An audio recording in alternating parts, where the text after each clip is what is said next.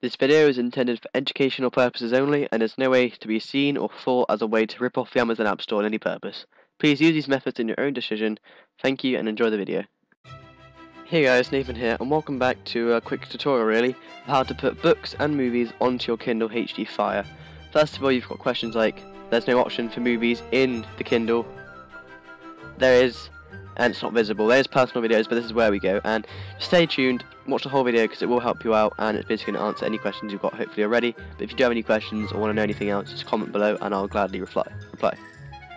So in this instant here, I've got some links which I'll put in the description to help you guys out and show you how it works. Hopefully it should be a quick video, but also help you out much easier. So we'll go into books first.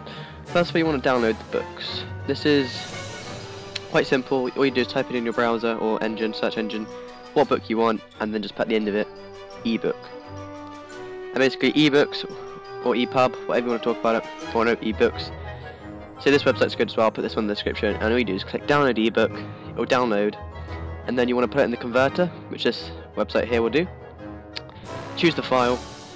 So say this is my file, I click on it, and then target ebook reader file, it does it for you anyway, so it's much simple.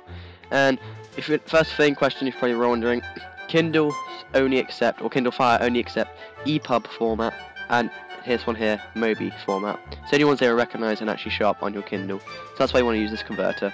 You probably can find books in EPUB, but majority books in a couple of years, like a couple of years ago from now, will be all EPUBs or books versions. So that's why you've got to use this converter. But if you can find them in EPUB already, that's good for you, but this is mostly what you have to do. But it's free, no membership is required, it won't take ages, it's really short, so it's quick. So once for books, the final format is EPUB, you can leave that there. You can skip to the video now to where we put them on, if you're just here for the book, so you can carry on and watch movies. The annotation will be on the link now, so let's carry on. Movies, this website's got all your movies, MP4 movies for mobile.com. Of course it doesn't have literally the latest one which was released last week, but it's really good to say how it has movies from last year like The Woman in Black. And let's remember, this isn't just a movie website downloading, this is for mobiles. Wondering why it's MP4? Again, same thing as books. Kindle only recognises a certain format, and this is MP4.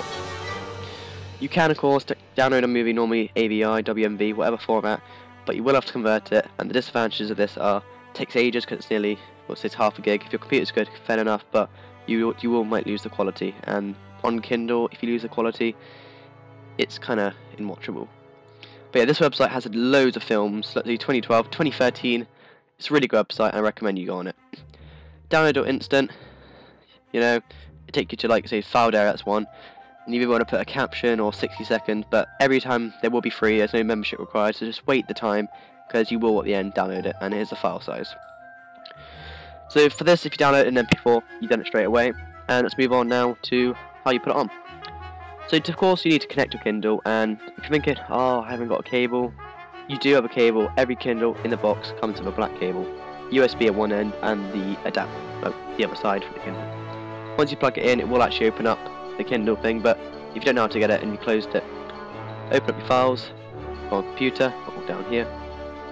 Kindle will be here and it will show you your memory. I think there's different gigabytes, but you actually get a decent amount of memory. Okay, so now we're in the internal storage. First of all, do books. So don't go on this and say, well, it is books, I'll put it in here, because it's not. This is if you buy books on the Amazon App Store.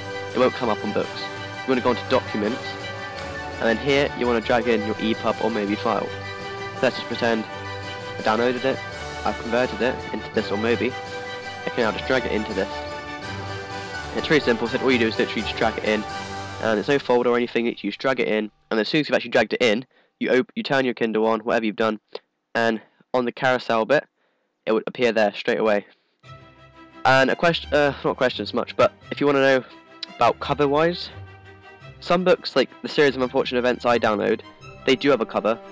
Some don't, it's just like no artist. I know this isn't a big issue really, but if you want to know what books you're reading and they don't have a thing, don't worry, because the first page will tell you, and there are ways to make artist ones, but it's not a big issue.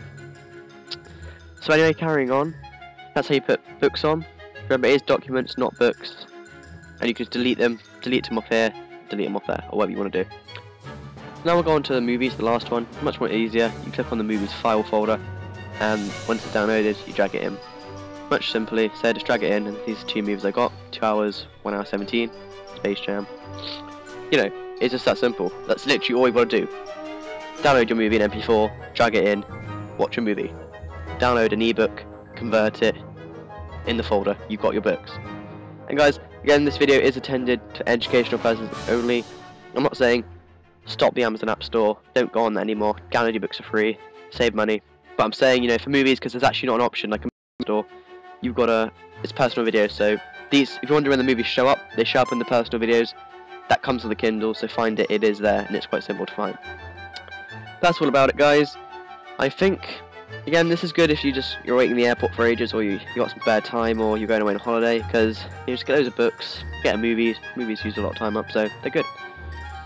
And again, this isn't any way just to suddenly not scam, to save loads of money. Do it when you want, but the Amazon App Store is there and does offer a variety of books. It's much simpler and quicker as well than this, but it's up to you really. You're low on money or whatever, but again, this is a bit educational purposes only. Because I've been Nathan. If you enjoyed the video and it helped you, I hope it does, like it, please. Subscribe if you're interested in more videos. I sometimes do tutorials, but the rest are more gaming wise.